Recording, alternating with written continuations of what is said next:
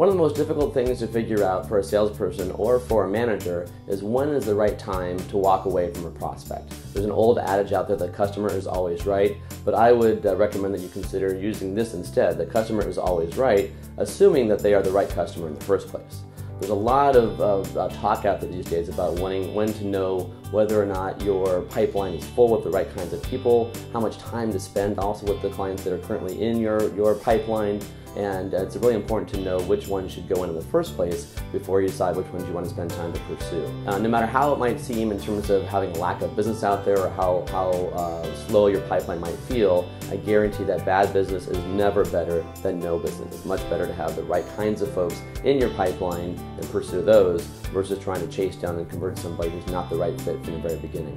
So the question is, how do you decide, how do you know for sure when you can spot bad business? So here are 5 steps that we recommend that'll help you determine whether or not a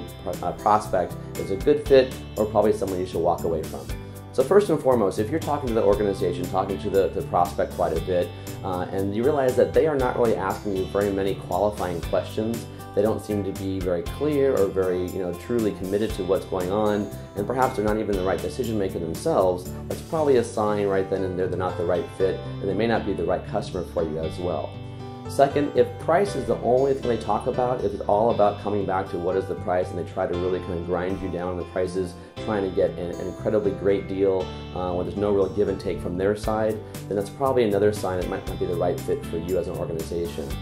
If early on they indicate to you that things are all about price, then the value is not quite there. It's going to be a pretty difficult relationship to build, and it'll be very much focused on the transactional side as opposed to being on the value that you're adding as an organization. So number 3, if the prospect seems to be somewhat of a bad listener, let's say that they're asking the wrong kinds of questions or they seem to be repeating the same questions again and again, not listening to your initial responses, again, they're probably not really engaged or really committed to the buying process, and it might be a good time to walk away at that point also.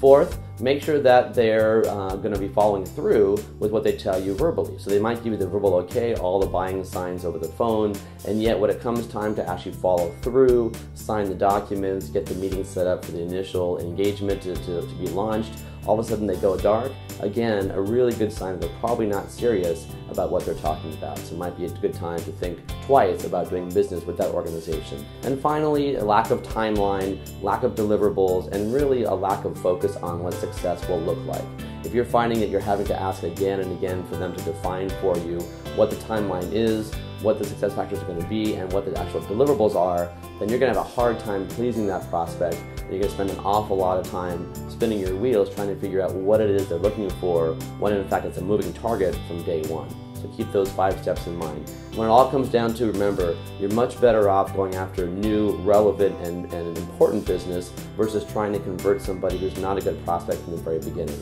Hopefully that'll help you to figure out what to keep in your pipeline and how to go about finding great customers.